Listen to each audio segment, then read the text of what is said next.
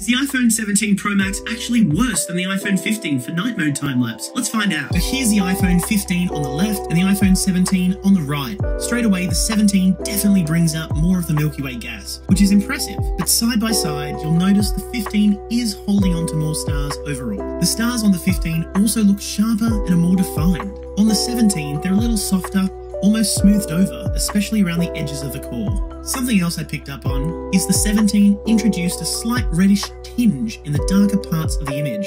It's not a deal breaker, but it did take extra editing to work around, whereas the 15 handled those shadows a bit more cleanly. Overall, the 17 does capture more of the cloud gas detail, but the 15 still feels sharper and more consistent for an astro time-lapse. Right now for the Milky Way capture, I'd still pick the 15. I feel like the 17 does have a lot of potential, but it seems like a bit of a software limitation at the moment. Just like previous model iPhones, it comes out and it's a little underwhelming. But over time, Apple does release a lot of iOS updates and it does address some of these issues. Just like last year's model when we had the blue line, luckily this year we don't have that again. I'll be testing this after iOS updates, so if you want to see how it evolves, subscribe and stick around and you'll see just how the iPhone 17 Pro can capture the Milky Way.